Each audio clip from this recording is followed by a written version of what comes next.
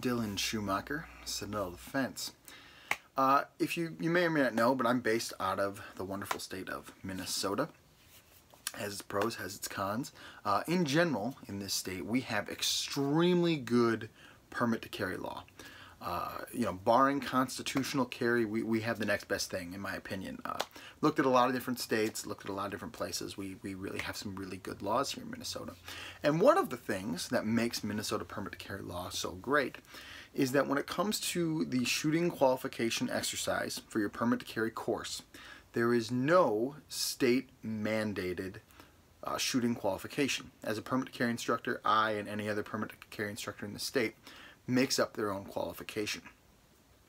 I'm sure there are other states like that out there as well, and I know that there are a couple states that have a state mandated qualification, right? So I've run into a couple people now where they had a spouse or a friend or whatever who went to a permit to carry course in the state of Minnesota and they failed the shooting qualification for that class. So they did not get their certificate of completion, which you need to go therefore and apply for your permit to carry in our state. And every time I hear that, I get mad. I get really, really mad because there is no state mandated qualification, like I just said. So what that means is that instructor made up a completely arbitrary qualification and then is failing people in that qualification. Now you might say, what's so wrong with that, Dylan? Here's the deal. As an instructor, right, as a firearm instructor, and if you're a firearm instructor, or if you go to see a firearm instructor, which you should, my job, their job, is to help you succeed.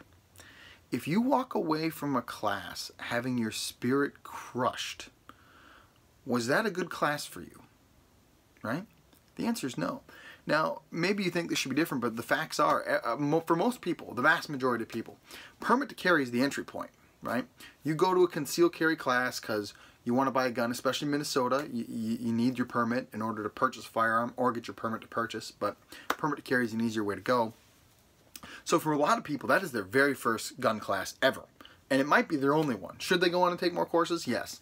However, that is probably their first course ever. So you have a group of people who are coming in who are untrained, haven't shot a lot in the past, or haven't shot seriously a lot in the past, and now they're expected to pass your arbitrary shooting qualification that you made up in order for you to think that they're good enough to have their rights under the Constitution of the United States. If someone fails your course, you are a failed instructor. That's just the way it is. You're not a teacher. You become a bureaucrat evaluator, kind of like a mall cop or maybe a meter maid that makes sure someone checks all the boxes and makes sure that they're good enough to carry and whatever. You think you get to determine who has their rights and who doesn't. You should either change and be a real teacher. Your job as a teacher is to help people succeed. That's your job. I'm not talking about people that have state mandated courses, although I'll tell you what, if you have a state mandated course and you're a permit to carry instructor, your goal should be that every single one of your students passes that. You should do everything in your power to help people pass that. I'm not saying you should lie or cheat or anything like that, but I am saying you should equip them and empower them to pass those tests so that they can have their God-given rights.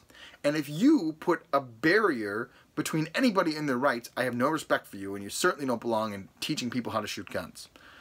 You certainly don't respect the Constitution, and you certainly don't enjoy living in America.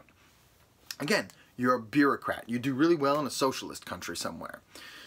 So the idea that you would place these extra barriers, when enough barriers already exist between me and my rights, and you want to add more to that, makes me sick. The worst, of course, is when it's police chiefs that do it. They put on permit to carry classes. I had that happen here where a police chief down at so-and-so a town put on this permit to carry course, and then they failed people because they couldn't pass the police shooting standards or whatever. First of all, I can outshoot you blindfolded. Anybody who has up those standards, I guarantee you I can outshoot you. All right, come on, we'll go out to the range anytime, open challenge, and we'll film it and we'll all outshoot you, because I'm sure you suck at shooting just like you suck at life. So you should either quit, resign, or learn how to actually be a teacher. Again, a teacher should empower and equip, not crush people's spirits. When someone goes to a carry course and they come out and they fail your arbitrary course, they are crushed, they are ruined, and they are never going to go shoot guns again. They're certainly not going to come back to your class, and they probably won't go on to learn more about their rights that they have. So you've ruined someone's day, and two, much more importantly, you've crushed their spirit in that for life. Like, they are wounded for life, and that's your fault. I have no respect for you. You don't belong in our industry. Please find something else to do. I think a mall cop or a meter maid job would be a good one for you. Something where you can push some pencils around, feel some power, and then be a good bureaucrat. I just have no idea who you think you people think you are. Just none whatsoever. You can't shoot. You can't teach. Is it just some kind of sick power trip where you picked on in school a bunch and now you need to get back at society? I had one person tell me that their spouse passed the written test, which again, made up, completely made up, and doesn't exist in my state, but failed the shooting test. Again, completely made up. That shooting test should be a conduit through which you can equip and empower people and not crush them. You're not here to evaluate. You're here to teach and instruct, and apparently you don't understand the meaning of those words, you incompetent hack. If that happened to you, if you went to one of those courses, I'm sorry. I am so sorry that you got suckered in by a charlatan who took your money and had you pay them to abuse you. I am genuinely sorry. That is terrible. That should have never happened to you. I hope that you go find another instructor who's worth their salt. And I hope that you learn to exercise your rights again, and that you venture back out there, because it's got to be scary when you get crushed like that, to then have to try to go find a different instructor and risk yourself again and put yourself out there again, hoping not to be ground to dust. Please, listen, there are plenty of good instructors out there. Go see one and learn to shoot. And really, you're right. These are your rights. They're yours. You have them, period. We are a conduit, we being competent instructors, to help you access and to equip you to use those faithfully. That's our job. That's our job. It's not to put barriers in front of you. And anyone who did that is not a teacher. They're not an instructor. They don't belong in any respectable organization. And I hope that they never teach anybody to shoot guns again. Well, I think that's all I'm going to say about that. I think that's pretty clear. Do brave deeds.